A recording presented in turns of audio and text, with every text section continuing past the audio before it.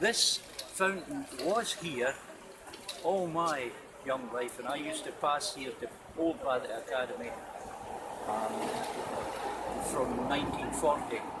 But prior to 1913, it was up, just up there where that square building. See the two towers or spires of St Mary's Church? Well, there's a big building in front of it. It's right down at the crossroads there. This fountain was set, and the local town council decided to remove it from there because there were too many trunks loafing about at the bottom of it. And there are photographs in Benny Museum which show guys sitting in all sorts of disarray at the base of the fountain. And above the fountain, the fountain was set up in